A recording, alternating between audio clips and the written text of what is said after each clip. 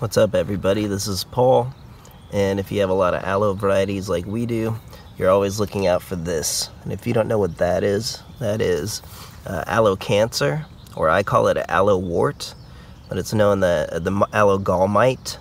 And what they are, these microscopic mites that are kind of like little worms with legs. You need a microscope to see them. And what they do is they attack the leaves and then make the cells kind of like replicate. So it's kind of like a wart, and then they'll travel through through the wind. So they can go to another variety of aloe through the wind. So you want to get rid of this as soon as possible because you don't want it to spread. And so some people will cut it out and use cinnamon to cover it, and then use a systemic, something like bare tree and shrub, or the triple action one. There's a different type that might be a little better, but again, all results are marginal. Now what people will usually do is use a systemic to prevent this on like a very special variety of aloe, but then that is the bee killers, so the systemics do kill the bees. So in this case I have multiple aloe varieties of this aloe. It's Mount Elgon aloe. So I'm gonna just show you how to toss it in a second, but before I do that, there is one variety of aloe you could get that's resistant to this, and they say the aloe blue elf is pretty good to resisting this pest. So let's see if I can get it up close for you. That's basically what it looks like. Nothing good about it. And again, you don't want it to spread, so don't just let it sit there. And this is now the second time I've had one of these Mount Elgon aloes get it in the past couple years. And I've also had one torch aloe get it.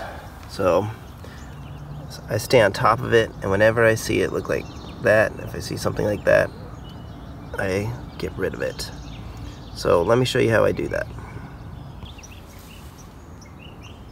Okay, so I was gonna have to use my tool here, and I barely pushed on it and it snapped over.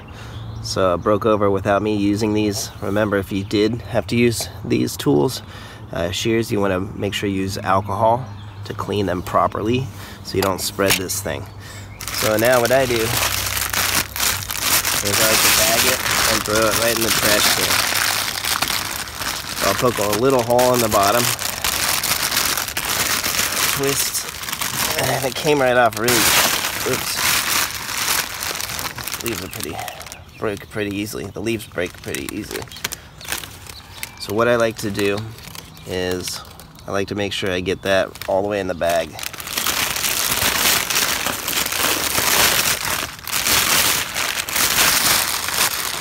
This one is kind of spiny. Yeah. So there, I'm going to tie this up and throw it in the trash. Do not compost this. You want to get this stuff out of your yard and away from any other aloe varieties. Now, I'm not done. I am going to have to dig that out with a shovel because it's still, in my opinion, could be infected. I mean, that growth on the bottom looks a little atypical already. So I'm going to use the shovel and dig this up. Alright, again, you can use systemics, but there is marginal data on it being successful. Alright, give us a like and a subscribe. We'll keep them coming. Have yourself a great day. Take care.